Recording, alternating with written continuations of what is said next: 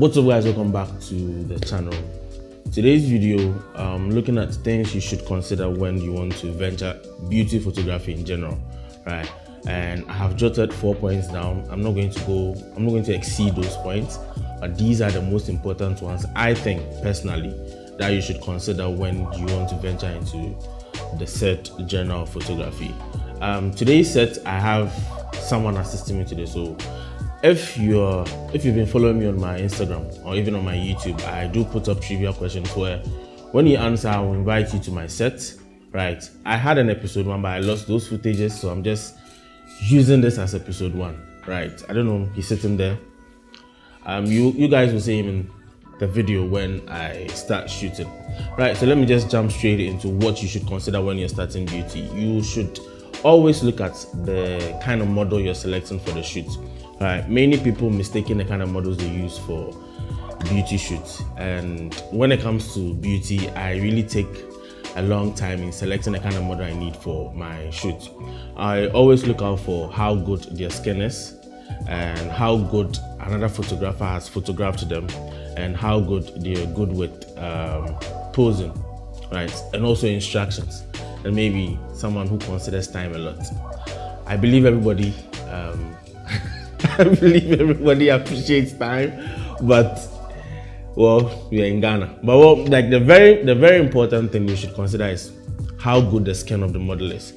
Usually you see people shoot models with a lot of blemishes on their skin, or you can't have 100% perfect skin, or maybe there is, I haven't seen that yet. But so far, the people I've shot concerning beauty, they are almost there when it comes to skincare. And I think you should also consider that when you are planning for any beauty shoot at all. The second on the list, which is very important, I think that should have been the first one. You need a very good makeup artist. Emphasis on very good makeup artist. Bridal makeup is not beauty makeup. So don't mistake a bridal makeup artist for a beauty makeup artist, because they do have different ways of making people up. I have gotten the opportunity to work with a lot of good makeup artists. I have one here today. I know she's pissed, but you know, we are planning on paying for a trip to Mauritius. So you guys come and buy my presets, buy anything I sell, so that we can use to sponsor her trip, so that whenever we call her the next time, she'll be smiling. All right, so back to a very good makeup artist. You should look at someone who is very good with skin makeup, understands the tones of the model you're going to work on, understand how you're going to highlight and contour whatever it is they need to do, just so that your image comes out very great. You should consider these things when you're going in for a makeup artist. You should scout, like you should be picky when it comes to makeup artists. And also the makeup artists are also picky when it comes to the photographers. So, you know, it's a 50-50 thing. So be good at what you do, practice more, then venture into the beauty. Then the remaining 2 points, I'll talk about them when I actually start shooting. So just before I leave, don't forget to subscribe to the channel. If you're new here, thank you so much for coming to watch my video on my YouTube channel. The name is Joey. Make sure you subscribe before you leave. Turn on the bell notification icon. Leave a thumbs up. I'm sure this video will be interesting and will catch your attention and you'll learn a lot. Leave down in the comment section box below if you have any questions at all, and I'll get back to you on that. So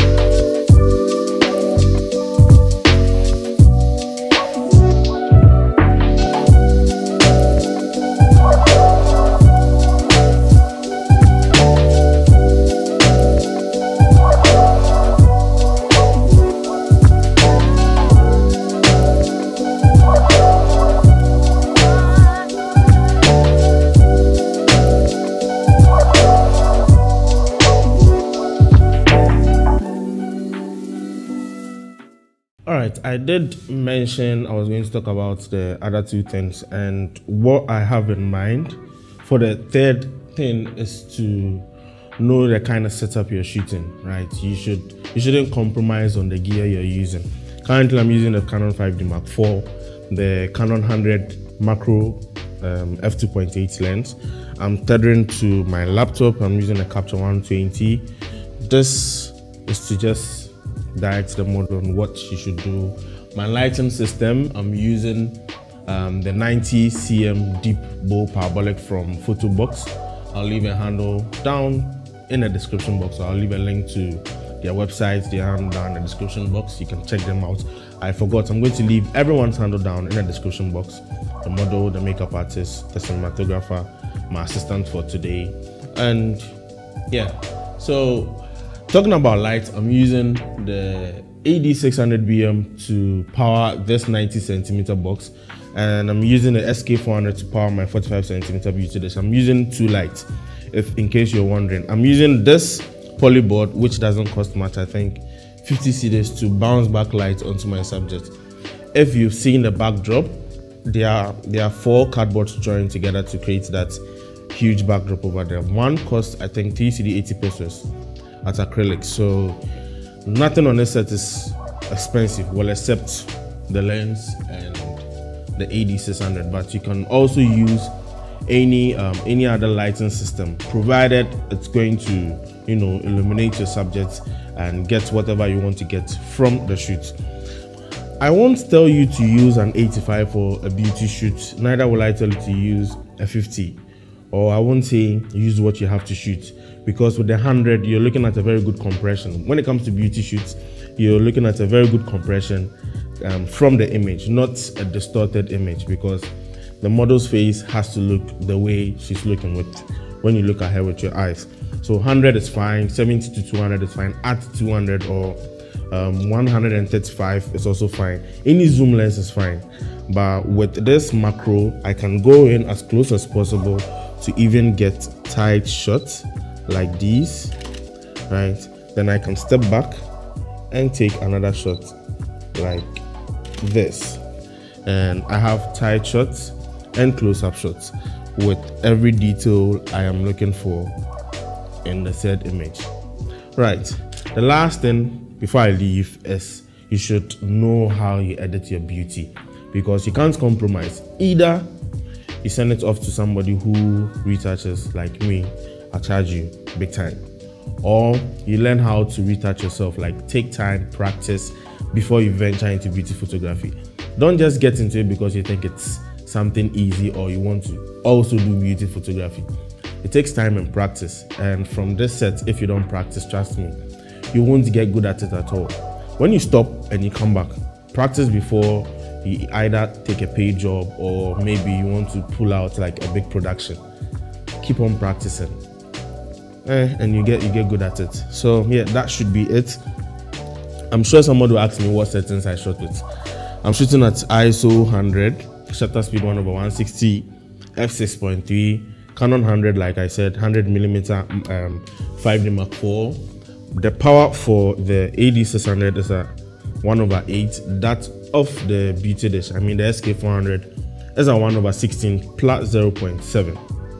Right, these lights are not doing anything to the frame right now, because you know I usually check if you've been with me on my YouTube channel. All right, so that should be the end of today's video. If you're interested in venturing into beauty photography, you should consider taking these tips I mentioned to you guys very serious. Practice. The idea is to practice, learn, and yeah, that should be it. So thank you so much for watching today's video. Don't forget to subscribe as usual, like right now. If you're new, thank you for coming to the channel. You know, I teach a lot of things here, like beauty gears you should acquire when you're starting photography, editing, color grading. Any other thing you want is on the channel. If you're a returning subscriber, thank you so much for coming back. Support the channel by sharing these videos, and yeah, that should be it. Thank you so much, and I'll see you in the next video. Peace.